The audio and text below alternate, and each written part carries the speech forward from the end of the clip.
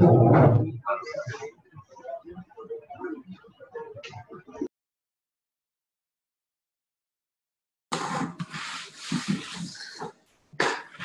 Chris. Hi, Chloe. How are you? Good, thanks. And hi, everyone else. We're on our last webinar now of our 5 webinars, so it's great to see lots of people still on the line and logging in to see what we're talking about today, which is using the data. So a couple of quick housekeeping things. As always, this is the webinar, so we're going to be recording it. Please put yourself on mute when you're not speaking. And put that gallery view on up on the right hand corner if you want to see people's faces. Please feel free to put questions in the chat function as we go. We'll try and answer them.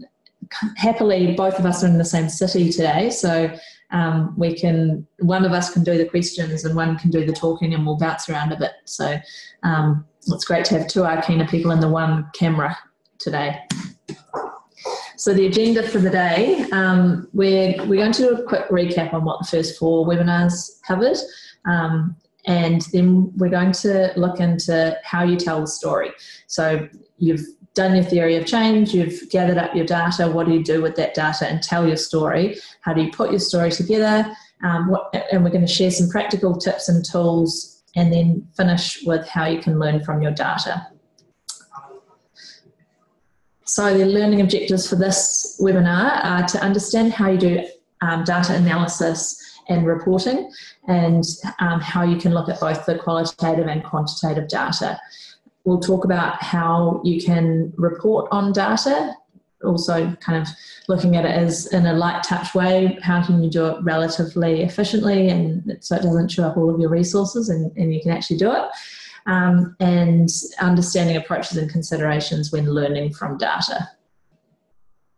So, recap on what we've talked about. We talked about for social enterprises, ventures, the importance of having both a business plan and an impact plan to create that sustainable impact that they all want to have. And the part we're talking about here is, of course, the impact plan. And part of that impact management framework, one part is the theory of change, and we did a session on what a theory of change is and then how you can teach and facilitate theory of change, and then combining the theory of change with the indicators plus data collection methods to get the data that you need to tell your story of change in a compelling way.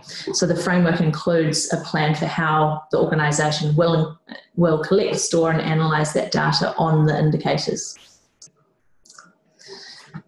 We talked about choosing a good approach, identifying what the good thing is that you're trying to work towards, and then working out what the logic is that joins the two, why it makes sense that if you throw the basketball in that way, it's going to end up in the hoop. Is there any evidence that supports the approach that you want to take being the most effective? And we talked about how in most sectors there is clear research on certain interventions leading to certain outcomes, and so we suggested that that's a good starting point to think about what evidence is out there and then do your own research to learn what change you're having. And this was the simple theory of change that we used as an example, where parents were participating in a parenting program so that they could grow their confidence, read to their children more, increase the cognitive development of the children, which would lead to children arriving at school ready to learn. And this is what it looks like. So some of you had a go, did a workshop with a theory of change, a theory of change workshop with a venture, and tried out that theory of change facilitation process and encouraging them to write down on post-it notes what changes. I'm sure it looked different in every place. It always does. It usually goes through a messy phase where the social enterprises are throwing out everything that they're doing, and then you kind of refine it and bring it back in together, maybe with some arrows. But this is an example of what it looks like getting towards that logic. We talked about what an indicator is. We had a session on measurement and how an indicator the example I used for that is the petrol gauge in a car that shows you that there's petrol in the car without you having to stick your head in the tank. And so indicators are that clue that something's happening without being proof that it's certainly happened. If you can get proof, that's even better, but the level of rigour that social enterprises need generally at the stage that you're probably working with them at isn't so rigorous that they're kind of at the level of randomised control trials. And so an indicator, being a clue that something's happened, is good enough. We also talked about what makes a good indicator. So having it be valid, reliable, precise, measurable, timely, and relevant. So being measurable, it's quantifiable. You can use available tools and methods. It's reliable. It's going to be there over time. It's not something that you'd only see once and then next time you run that program, you wouldn't see that kind of change. It's timely. It provides a measurement at a time interval relevant and appropriate in terms of that program and those activities. And it's relevant. It's linked to the program or achieving the program's objectives. We talked about using a lean data approach, being customer driven, using low cost technology and decision driven. So trying to find data that will help you make good decisions to work towards the impact that you want to have. And this was the flow. First, identifying what impact you're trying to have, partnering with the community that you're hoping to work in, checking whether evidence exists of a good way to approach a challenge in that community to achieve the outcome that you want, and then developing and refining that theory of change. Then moving on to measures, so coming up with a measure for each of the priority outcomes within the theory of change or the golden thread, and then gathering data against those outcomes using the indicators. So after gathering the data, there's the storing, analysing, reporting, and that's some of what we're talking about in this session, and finally learning from that data and communicating it to stakeholders so that you can do all these fantastic things with your impact measurement and management. You can use it to both prove and improve and communicate the impact of the organisation. So we've done all the work, and now we're getting on to how can the organisation use that data to prove what it's doing is working and to improve what it's the impact that it's having. So we've talked through the theory of change, we've looked at the indicators and data. Now what we're going to look at is analysis and reporting. So that starts with telling the story.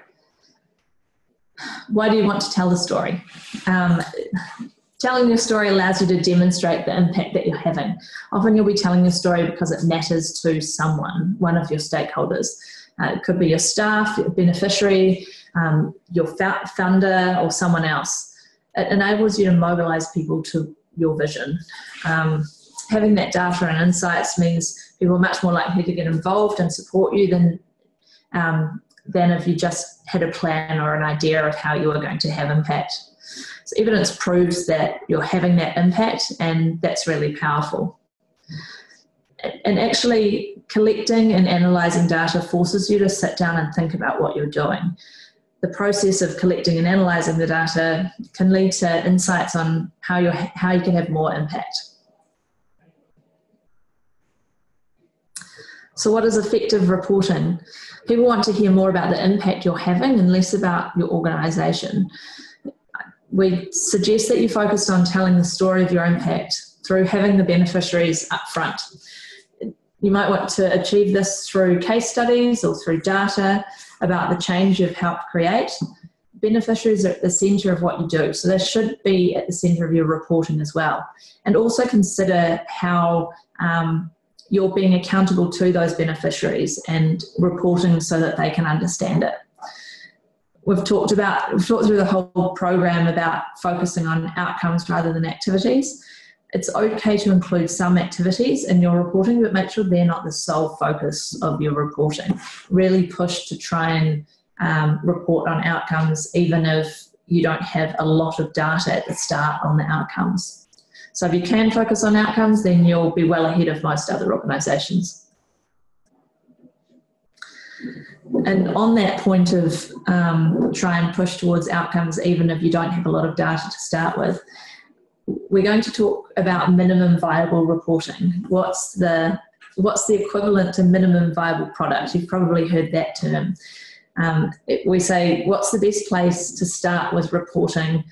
Often it's thinking about minimum viable reporting. What's the stuff you really need to focus on to meet your learning needs and the reporting needs of your funders and partners, but not go over the top? We've got some suggestions through this that we'll go through in the next slides. But before you go diving in and creating complex reports or overdoing things, just think about how you can start small and build from there.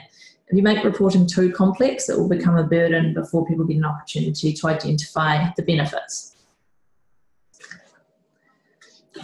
So identify your audience. There'll be lots of different audiences for your reporting. It could be your management, your board, the people that you're seeking to benefit, your funders or the media, and they'll have different needs. So the management and the management and the board, they might want the more complex data.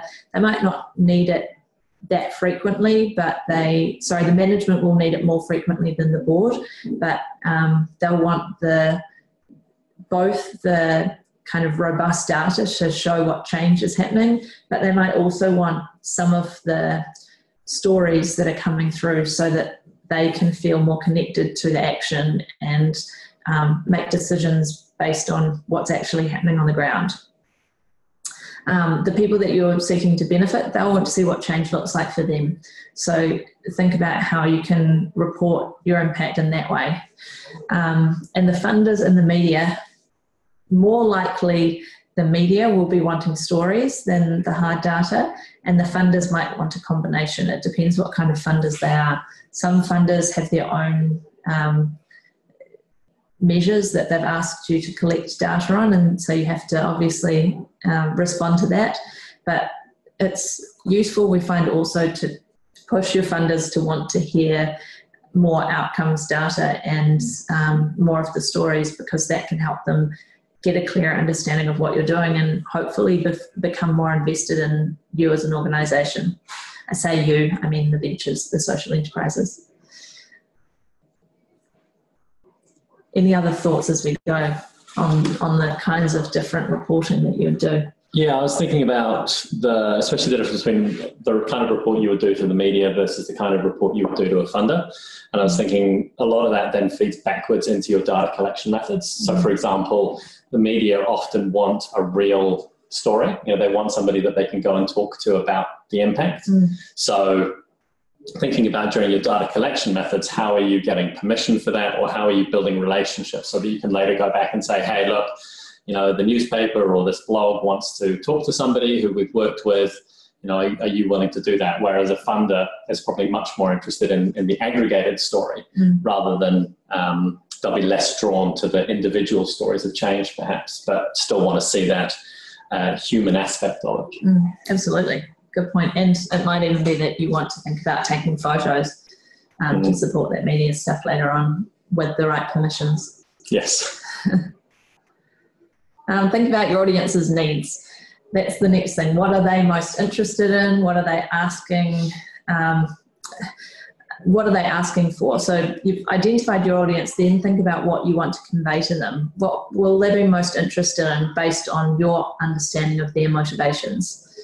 If you're asking them to make decisions such as funding you, then make sure they've got the evidence in the report that you're giving them to back up that request that you're making. Put yourselves in their shoes and think about what you'd want to know.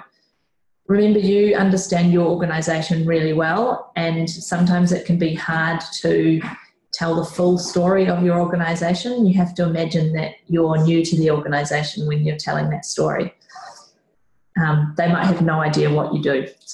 So you can think about your reporting in terms of the whole of the theory of change, not just the outcomes. It might be that you want to tell them about your activities, about who your stakeholder is, about what's changing early on, and about what your long-term goal is. And hopefully all those things together, plus some evidence, will tell the full picture of change rather than just the headline of we gave out this many lunches to kids who needed it.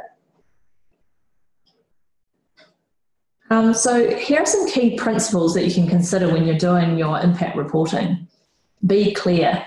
The reader can quickly and easily understand the organisation through a coherent narrative that connects the aims you've got with your plans, your activities and results. So make sure that you're using that opportunity well to be as clear as possible.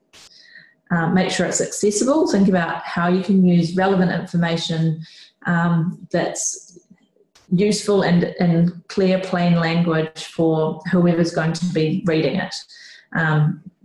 Use a range of formats suitable for the different stakeholders. So for your board, maybe it's text heavy and they can just consume all of that information quickly in a few paragraphs, but make it visually accessible and interesting for other audiences who want to be really engaged. And in some contexts, it might not even be a document, right? So, if you're working with people who don't have high levels of literacy, say, it might be as simple as just going back and telling the stories that you heard. Yeah, definitely. Or a video or all sorts of different formats. Be transparent. Reporting is full, open and honest, and try and hold yourselves to account. Certainly, normally organisations are good at doing that to their funders, but some of the organisations we really like hold themselves to account to the communities that they're seeking to benefit. They see them as effectively their shareholders, and they make sure that they are reporting to them as though they are their shareholders. Accountability. So reporting connects with stakeholders. Make sure that your reporting connects with the stakeholders, partners and beneficiaries to tell them what they need to know and provide that reassurance. It's verifiable. You're not just making claims that can't be backed up. You've got the information in there that people need to be able to appreciate the work that you've done and kind of act as external auditors. And that feels like one that's always going to be quite context dependent, isn't it? The bigger the claim you're making, or the more innovative you're being potentially as well, the more likely people are going to want to see evidence. If you're doing the same thing that has been done for years and years, then maybe people want less of that. But being able to back it up even then is important. Yeah, and finally, proportionality. Oh, that's what you're Sorry, saying. yeah. No, I jumped ahead for ourselves without realising. So lessons learned. Demonstrating that you're reflecting on what you've learnt can be great for building credibility. People value the fact that you're being open and honest, and this will increase trust. For example, one of the social enterprises we work with created a whole separate blog post about the things they'd learnt, and when the projects were run by the community, they were far more successful. So they told that story than when the social enterprise was running them. So they were kind of quite open and said, it wasn't us, it was them that was having the most impact. Yeah. Do you want to add to that? Yeah, so it's an organisation that works with ethical supply chains, and they were running lots of local initiatives like getting people, young people, especially girls, into schools. They were looking at ethical factory conditions, those sorts of things, and their initial approach was very much sort of driven by the company and controlled by the company. But actually, they found the more they let go of that project, the more successful it became because the local ownership became so much stronger. So that was one of the reflections that they said, look, we didn't get it right the first time, but we've now learned from that, and when we do it in the future, this is how we're going to do it. Cool. Okay, so we've sort of run through why you tell the story and some tips on how to do that. Now we're going to look at pulling that story together. First, we'll just highlight what you're trying to pull out before we go into how you pull the stuff out of your data. I think that's helpful to know what you're looking for at the start. So these are a few of the things that we often see organisations pulling out of their data when they're doing the number crunching. So one of the first things there is what I like the most significant change, it's quite a good approach to think about extracting those really valuable stories at the start. So it's got two purposes. Firstly, it's great for reporting to funders and stakeholders, and it creates a compelling story about the impact that you're having. And secondly, if you identify situations of the most significant change, this can give insights into where your program is most effective or what other factors can lead to success. So basically it's saying, look through all of the data and pull out the stories that are really significant for the stakeholder. So is it that you're improving well-being for a lot of people, but for someone, they've got a story of how it actually saved their life? Like, that story is just miles above the impact of all of the other ones. Doesn't mean you're not going to tell any of the story of change for those other things, but you really want to pull out those headliners to tell the story of what the maximum impact is that you're occasionally having.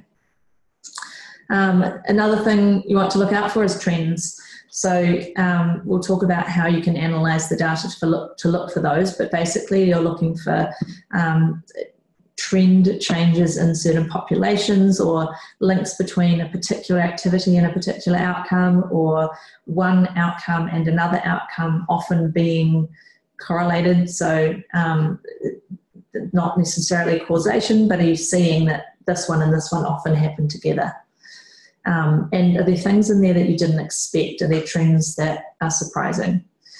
And then, of course, you also have to capture things that relate to specific donor requirements. So if they've said, look, we really need you to tell us about gender diversity, then that's obviously something that you'll pull out. And concentrate on anything that links to your theory of change. So focus on your priority outcomes first, the one in your theory of change, and look for what's happening within those outcomes, and whether any of the other things can link into those outcomes, even if it hadn't been related to a specific indicator that you thought would tell you about that outcome. So look for other clues that can tell you about changes within that outcome. Okay, so now you're into your data, the fun part. Most people don't find it fun looking at a spreadsheet, but that's where we've got to, of doing all of this work to get to the point where you've got a bunch of data that just needs a bit of work before it can be useful for storytelling. So first step is to clean your data. So gather it all up. You might have a bunch of paper surveys, or you might have some rough notes of when you've interviewed people. You might have videoed people, and that video you need to turn into writing so that you can compare it against all of the other stuff. So first, capture it all in one place, and often organisations use Excel. So write it down in the lines in Excel and then clean it. So think about which data needs to be collated and which doesn't. Think about all of the different data sources you have. Do you need to pull in a government data set that you'd been using as an indicator, and you have to make sure you've got that included in the spreadsheet at the same time? And then collate and normalize the data so that you can group or connect it to each other. And part of that, a point that I needed to make, is going through and checking that the language is the same within it, so that when you do any analysis on it, it works right. So it might be that you'd asked everyone, do they like dogs or cats? And 3 people wrote that they liked dogs, 3 people wrote that they liked cats, and 2 people wrote that they liked dog. If you go through that, it's not going to tell you, it's not going to group dogs and dog together. You've got to check that that language is right. This is probably obvious to everyone, but that definitely it's the first place to start, is to go through and check that the language is all right and clean up that data. Check that there's no missing cells or rows that might make your data think that it's at the end of a thing that it needs to sort because there's a big gap in there, when actually you've got some great data sitting underneath it. All of those sorts of things. But really, what you need to do is think about whether you can find an Excel expert or data analyst to get the best results. So you might be that person, or the venture, the social enterprise might have that capacity in-house. They might be able to have a go themselves, but there seem to often be Excel experts floating around. often people know one.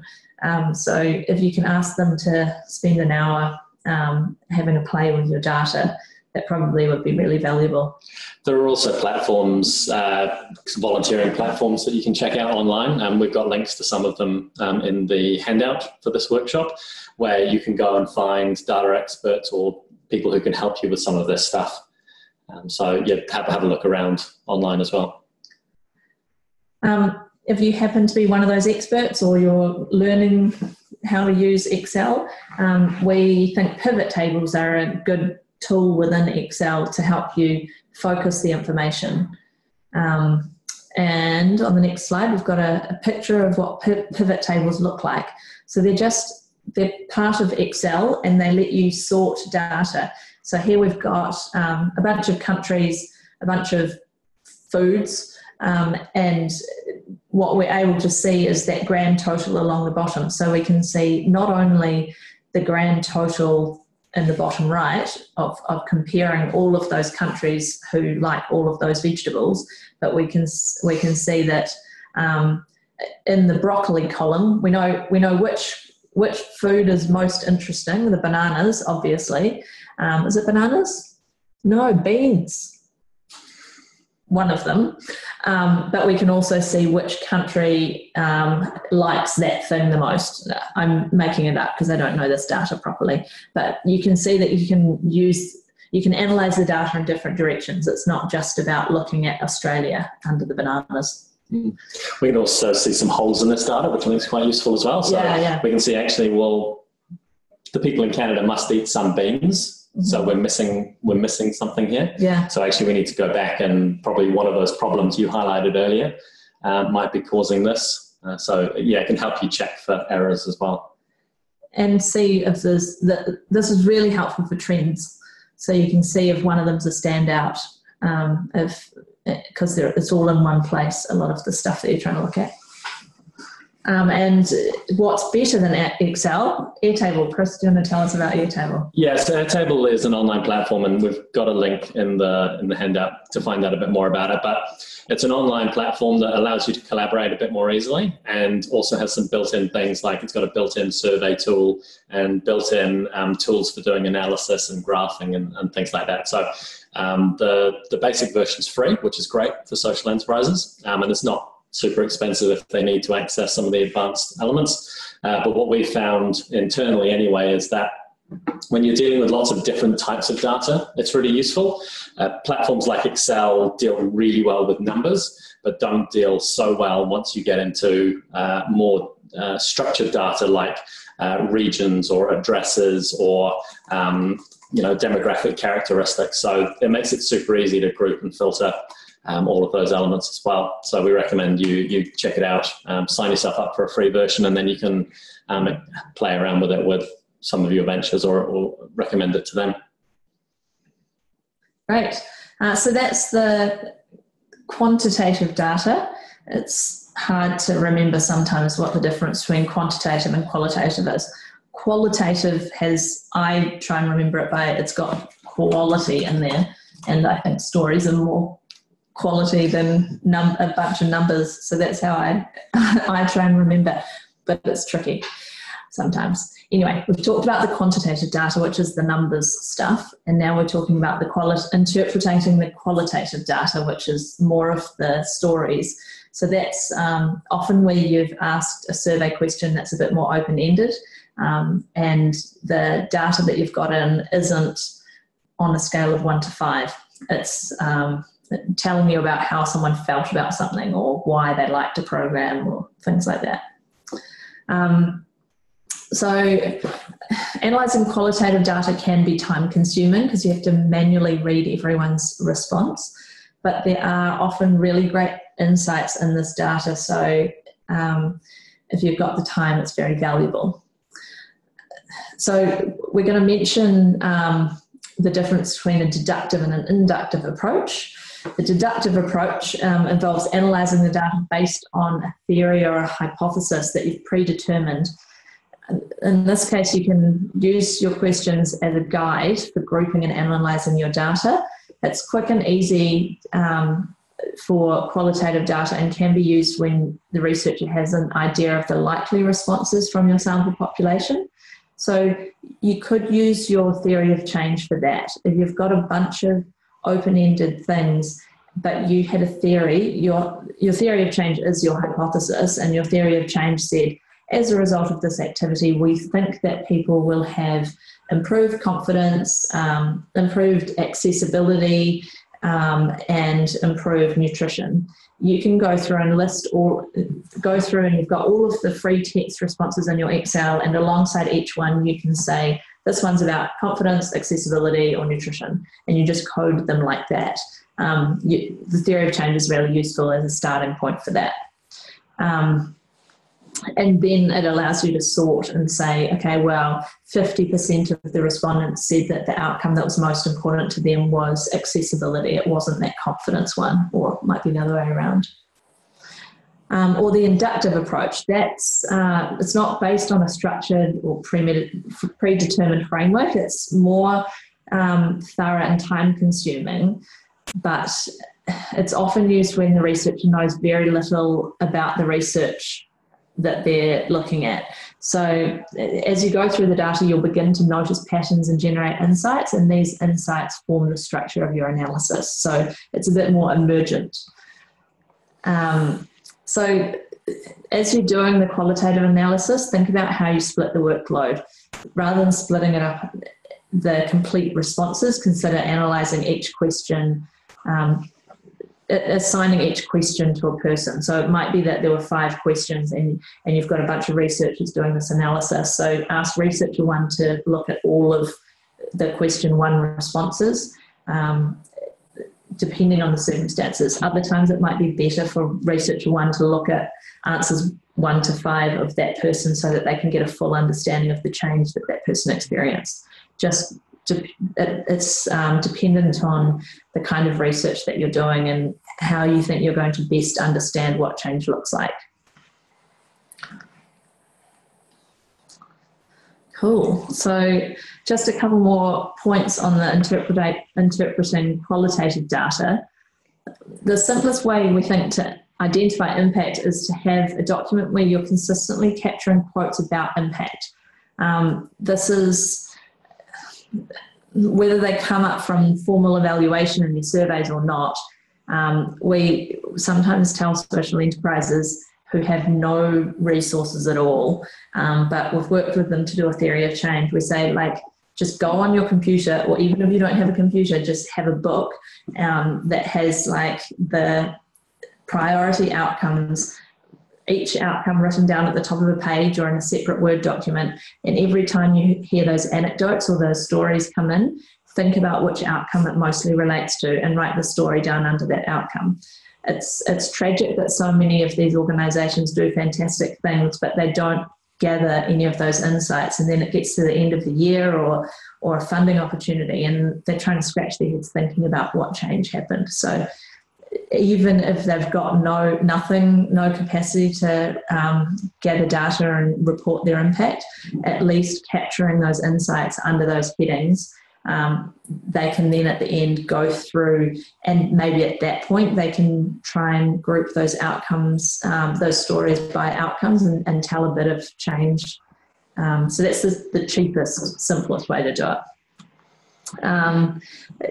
If you think you know ahead of time what the topics might be, like you've got your theory of change, you can do that. But otherwise you can review as you go. So if they're doing that technique, it might be that every 6 months they want to have a read through and effectively develop their hypothesis theory of change as they go. And then once they've grouped those responses, they can analyse them based on the ones that have the most comments. So you find a lot of people saying that they're spending more time with their kids.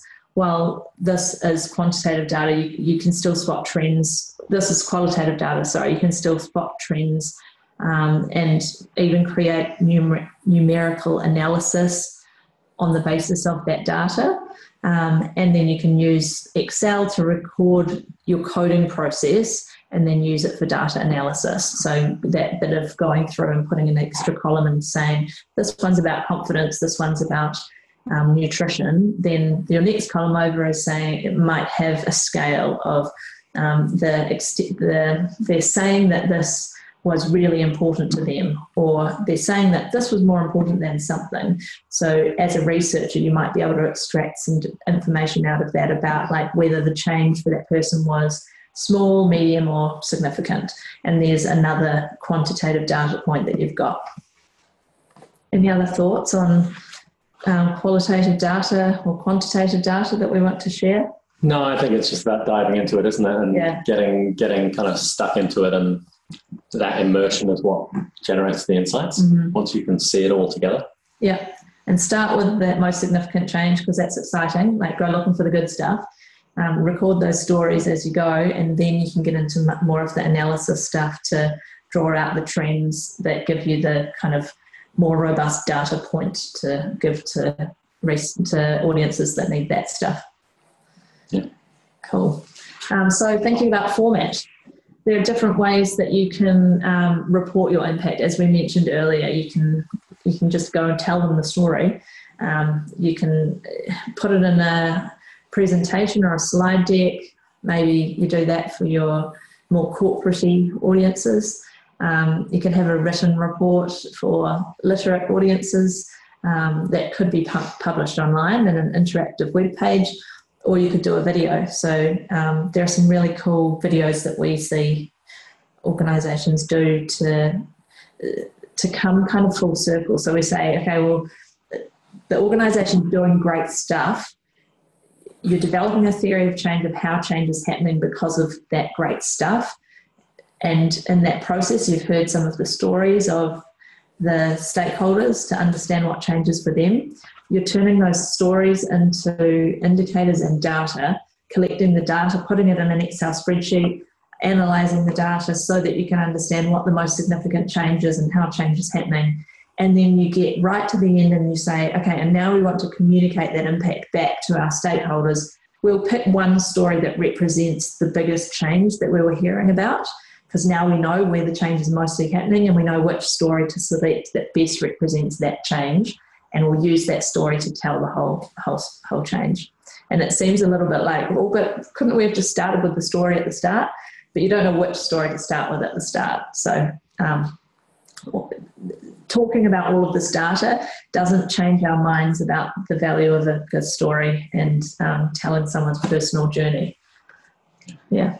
Abigail's just shared that what she likes to do is share snapshots of data with entrepreneurs in the Facebook group, so they can see the combined results of their data. Yeah, great. And then that helps the people who are, if they're filling in the survey, they're actually seeing that full loop from the effort that they've made to do that survey to actually the insights that it generates. So that's really cool. Yeah, cool. Thank you, Abigail. Any other thoughts as we go? Fire them through. Yeah, and for the other question about videos, we've got some links in this presentation, but we can potentially track down a few other videos and pop those in the Slack group as well. Cool. So we've just got some key components there in case that's useful of a suggested structure for pulling together a report. It doesn't need to be in that order, but in case that's helpful. Often they've got an executive summary, tell the story in a really punchy way up the top so that it captures their attention quickly, and for people with a short attention span, they've got the key part. And then you can describe the activities, the outcomes, the impact stories, and then visualize it in a compelling way. You'll notice that the components there of the report aren't incredibly dissimilar from your theory of change. So you already know the activities and the outcomes because you've done the theory of change. The impact stories are the stories that are about the golden thread or the data that you've had coming out, and then we'll go on to talk about data visualization now. And also just to note that organisations often combine the impact report with their annual report, just so you know how it kind of fits in. So data visualization, try to tell your story visually. This can be really useful for, we don't want to underestimate the value of the visual component of the storytelling. Words are useful, but if you can put it in a way that tells a story through how it's represented, it's much more compelling. This one here, I think, is so cool. It's showing where most of the energy is kind of happening around the bigger circles. So at its most basic, you could use graphs and diagrams to help people interpret the information, which is still better than just a sentence written on a page.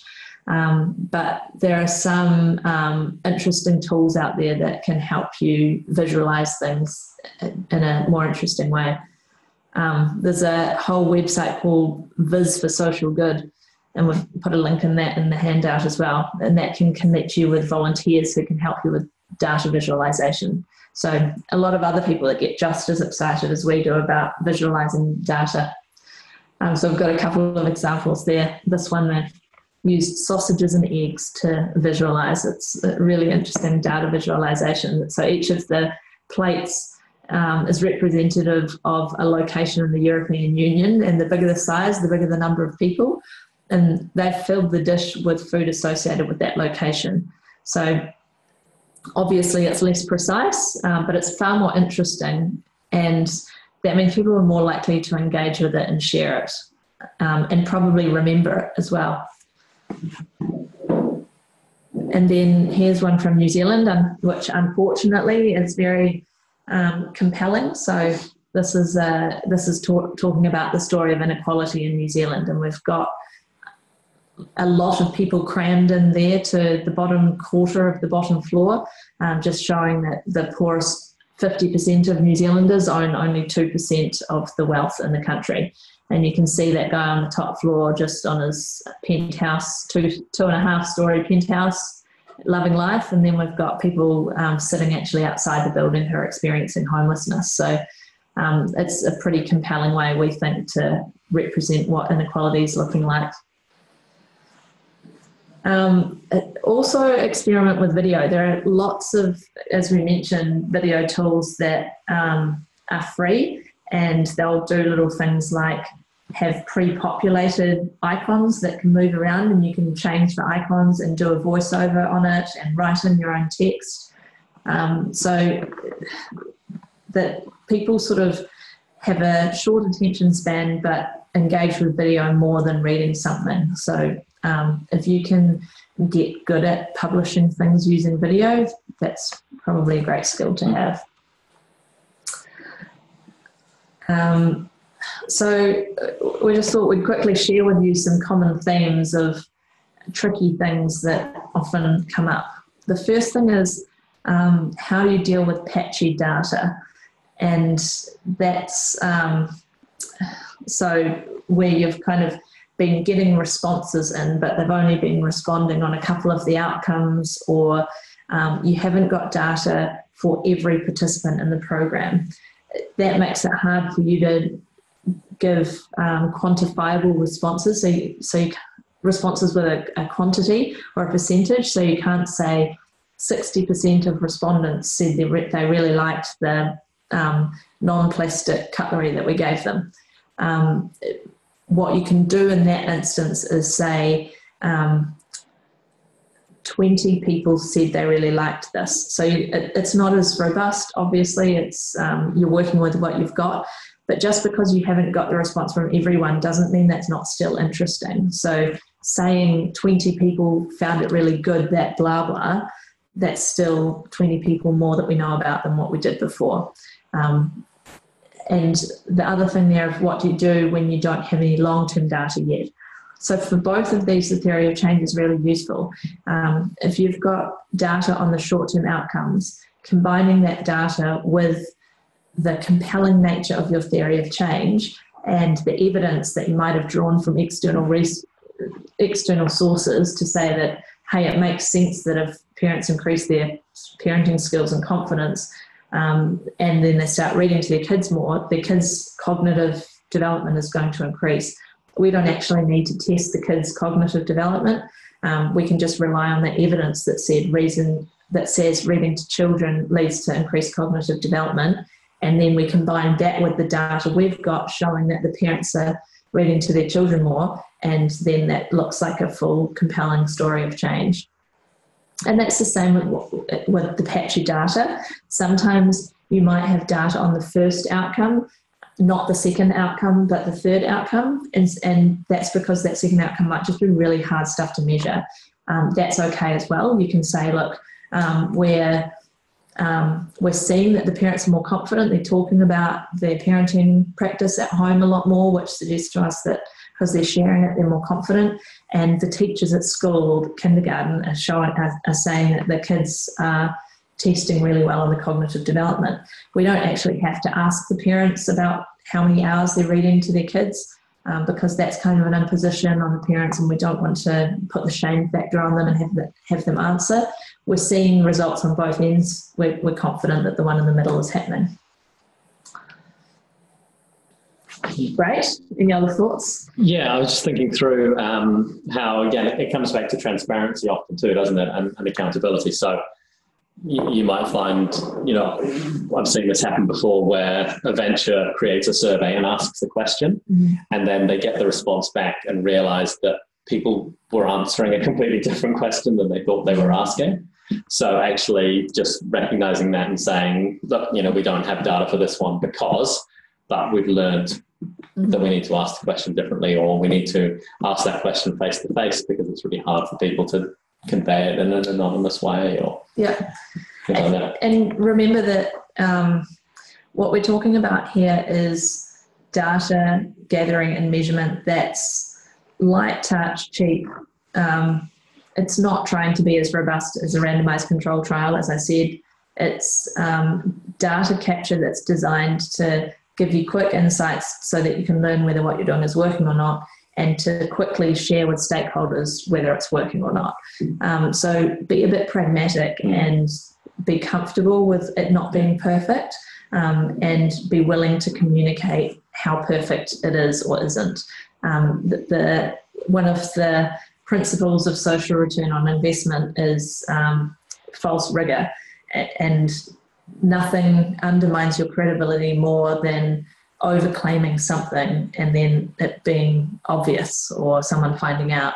So it's much better to say, look, this is the data we've got, this is as much as we've got, and we're sharing it all with you. Yeah, nice. So there are a couple of platforms that are quite useful for doing data analysis and telling the story as well. So we thought we'd touch on these. Generally, our experience has been that most social enterprises can't afford these platforms, but we thought it was important to at least mention them and highlight them to you, because you may have organizations that can afford them. And so what's interesting about these is that they tend to take quite a complete approach to the process, a kind of end to end. So they'll help you run surveys, they'll import data from lots of different places, they'll be connected to government data sets and established indicator sets like the IRIS, the impact investment data sets, or the UN development goals. So they make it a lot easier in that they bring things together for you, and then they help you do the data and analysis. So, for example, Social Cops, one of these, allows you to do geographic analysis, which obviously is not something you can do in Excel. So you could ask it questions like, show me all of the villages that have poor maternal health but great road access, so that you can think, okay, well, how do we then access those people in a really cost-effective manner? So really great for creating that extra level of analysis if organizations can afford them. And all of these are linked in the handout, so you can go and have a look at them for yourself.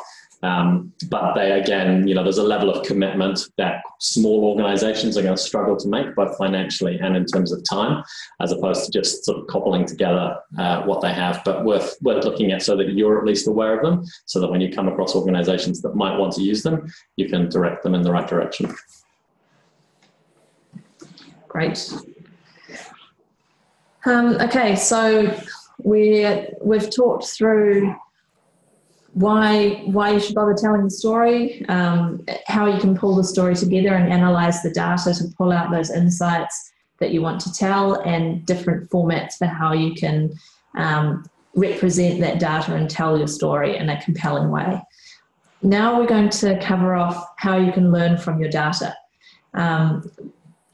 That's an important part of it, all the way through these webinars, we've talked about how impact is about proving and improving what you do. So the data analysis and storytelling is about proving what you're doing, but don't forget the importance of the improving part and making sure that you're using that data to make decisions to increase your impact. And we sometimes call that managing to outcomes or outcomes management. It's making decisions, managing your organization towards the impact that you want to have.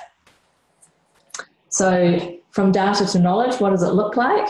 If you've just got data, that can be a red light, a traffic light.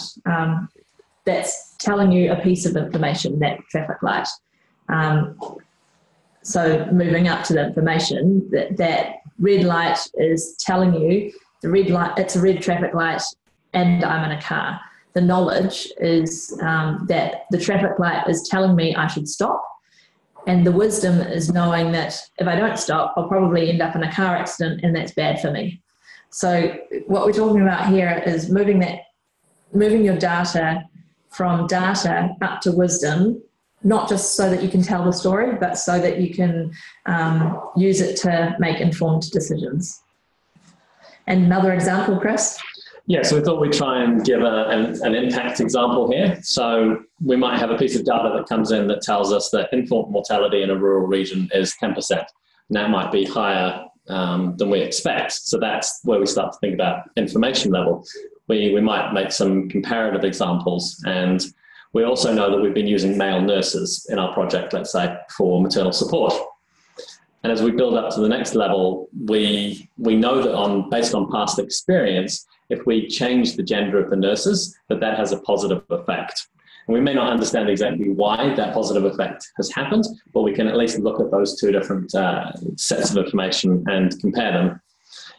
Because at the next level of wisdom, we might start to reflect on this and interpret it and think, well, actually, based on our assumptions or based on our experience, we've found that women are more open and honest about their pregnancy with female nurses.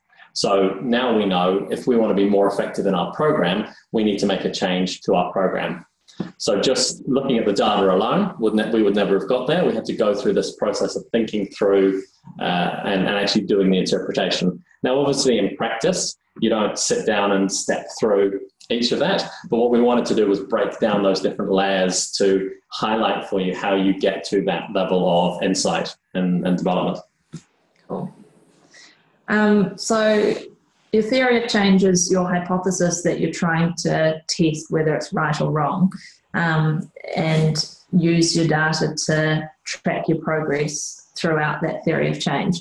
A super simple way that sometimes we represent that is to sit in behind your theory of change a traffic light system. So for the outcomes that you're collecting data on, change the background color to green, orange, or red, depending on what the data is telling you about whether you're achieving that outcome or not. It's just quite a simple tip on a visualization that can help you track your progress. One of the things we were talking about before as well was that maybe you might still be only measuring your short-term outcomes or your medium-term outcomes, but if you're starting to see oranges or reds in those areas, then you know that it's unlikely or less likely that your long-term outcomes are going to be coming the way you expected them. Yeah. This also can be useful for sharing with other stakeholders like your board. They might want to see how you're tracking against that theory of change. Okay, so acting on the data.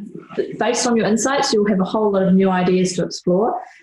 Think about creating a list of those as you do your analysis. You might just have things emerge that are like, well, that doesn't seem right, doesn't seem like what we expected. We want to go back to that later. Don't save all those thoughts up to the end because you'll forget them. Write them down. So you might like to create a document or a spreadsheet with meaningful headings to store them under as well. So you need a system to prioritize and test those ideas. You could use lots of different criteria. Here was suggested cost, evidence, and the speed as criteria that you could use. It's good to think about how you could use these criteria to rank and select your ideas as well. What would you do as your next steps after creating that marked list? So that ranked list, sorry. So some of the things you might want to think about are which ones are most related to the priority outcomes that are leading to the impact that we want to see? Or are there some hidden negative outcomes within there that we hadn't anticipated before, and we need to really check those negative outcomes to make sure that we're not doing harm?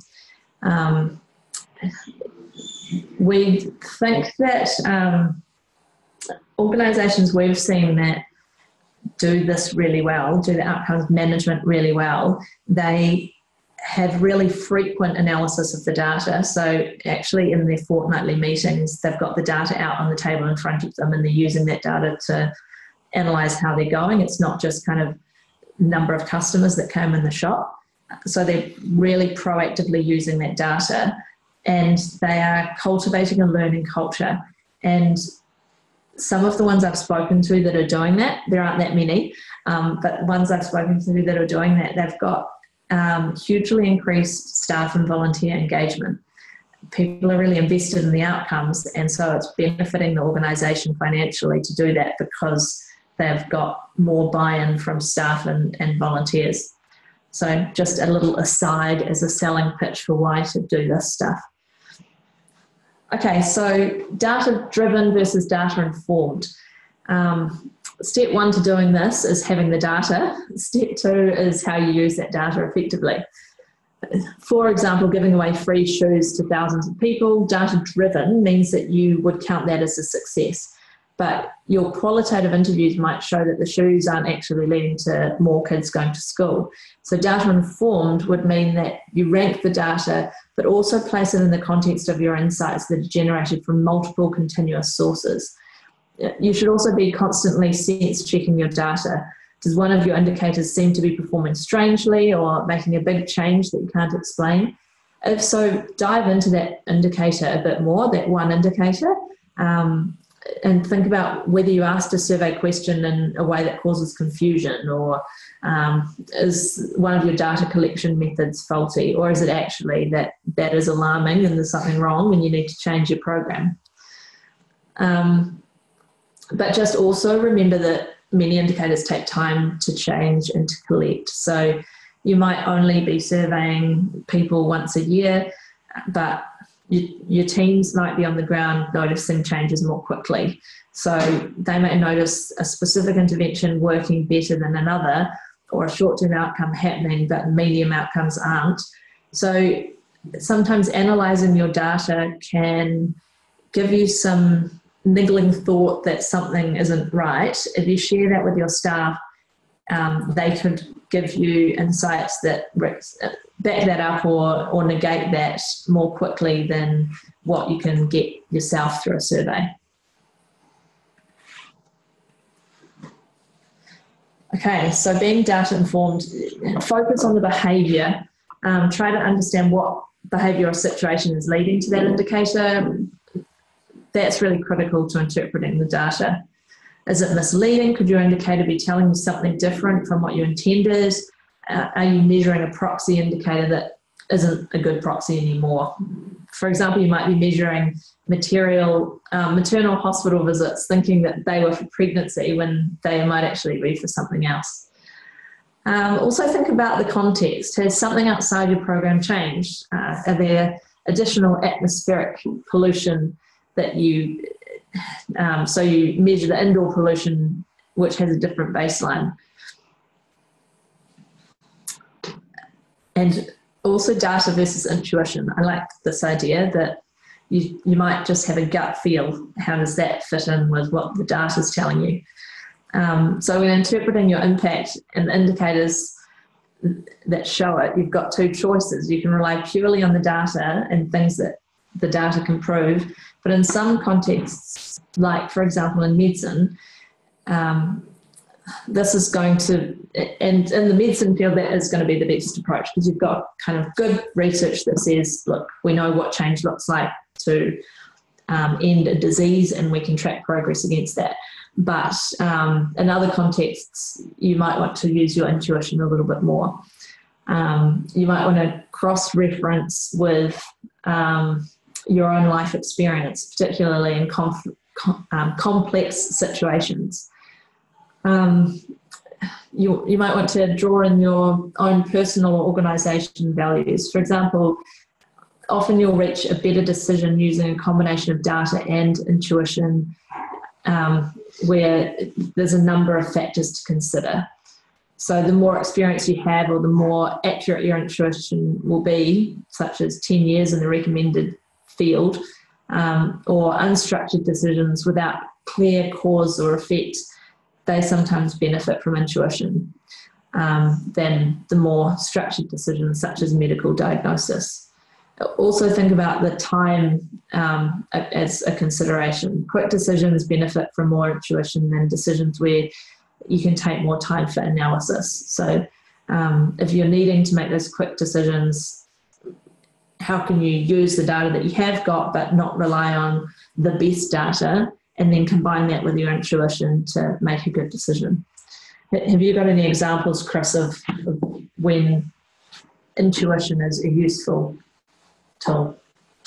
Yeah, I think often when you've got groups of people who've come together and have a diverse set of experience, that often makes a really big difference. Mm-hmm. You know, there's a lot of risk in just being an individual and going, oh, well, you know, that's what the data says, but I believe, or my prejudice is that we should do this thing.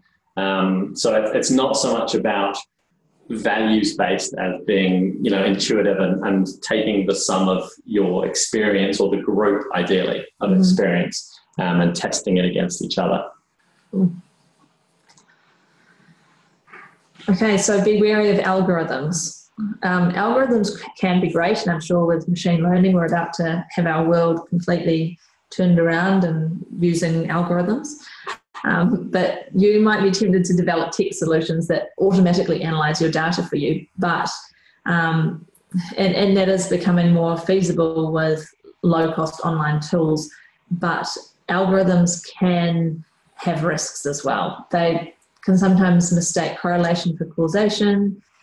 It can also be hard to trace the process that an algorithm's taken. And sometimes there's algorithms that are unhelpful. So some algorithms build in bias that exists within the world, in the internet, in the criminal justice system, like racism and sexism and all kinds of other biases that you need to be careful to keep out of your own data analysis. Yeah. Any other thoughts of data when algorithms? Yeah, well, I think the one you mentioned is quite famous. The criminal justice system in the US. So they use they have used a platform that basically tells judges how much time or how much of a prison sentence they should give people.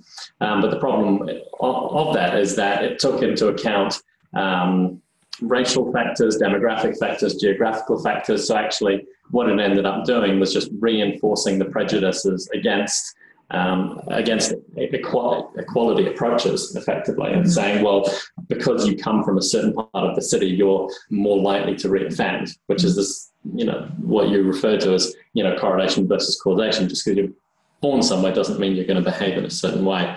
And another example about the unpredictability of these things, there's an algorithm that Facebook uses, actually an artificial intelligence algorithm, where actually they programmed this system, but they actually don't know how it works. They can't unpick it. It kind of built itself, and it creates great results for Facebook, but they can't tell you how. Mm-hmm. All they know is that they put stuff in and other stuff comes out. And that's becoming more and more common with a lot of these machine learning platforms.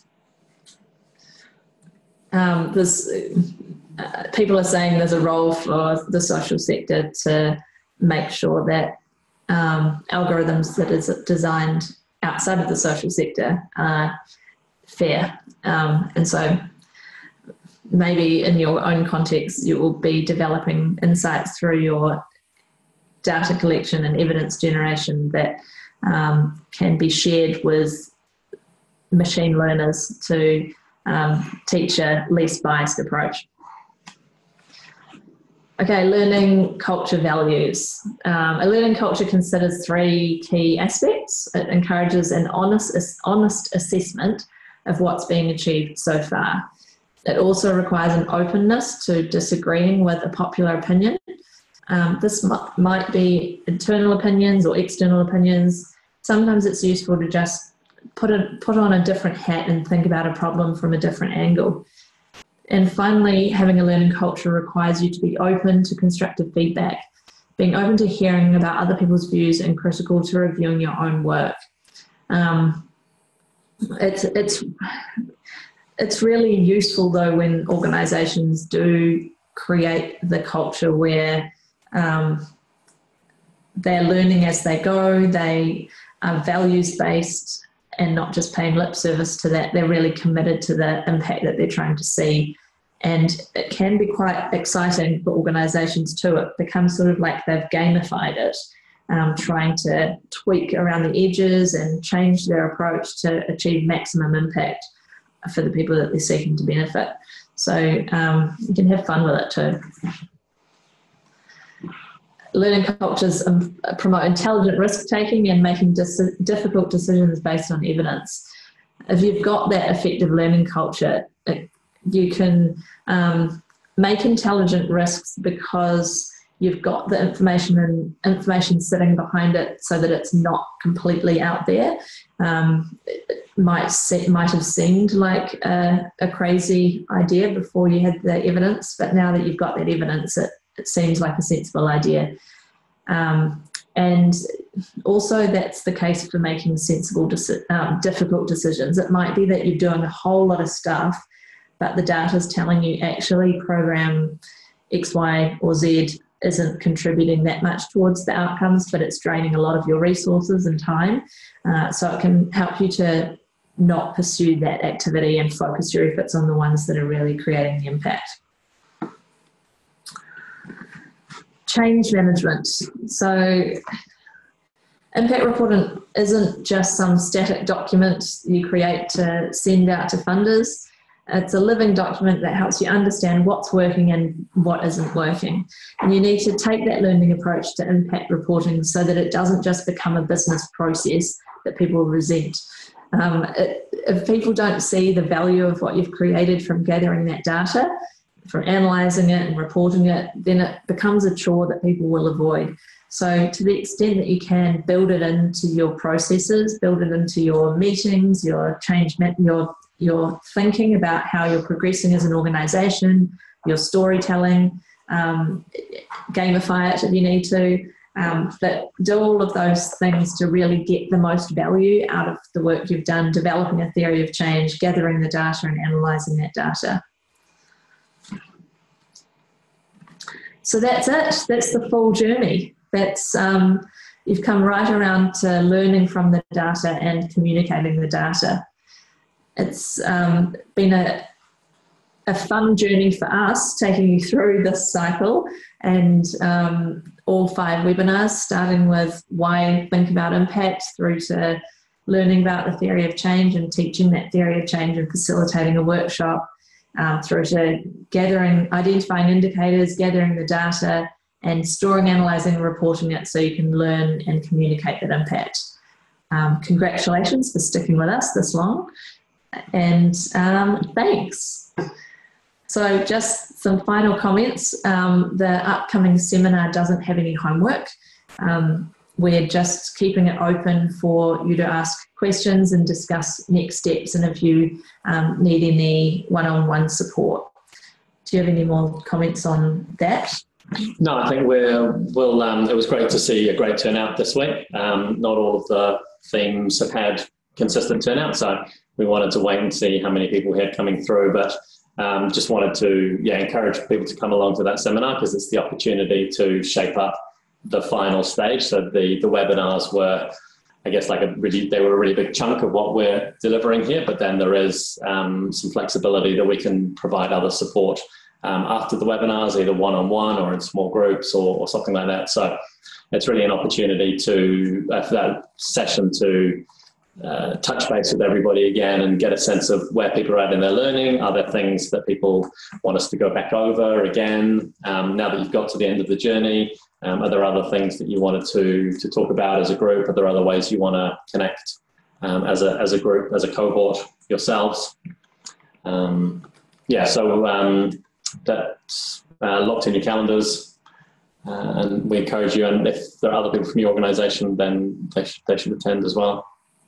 But specifically, we wanted to thank DFAT and Frontier Incubators as well for funding this program and being great partners on this. And there's a whole lot of people who you haven't seen on the webinars behind the scenes who've been working at Arkina to help develop all of this content as well. So thank you to Nicola and Guy and Karina, who've also been part of that.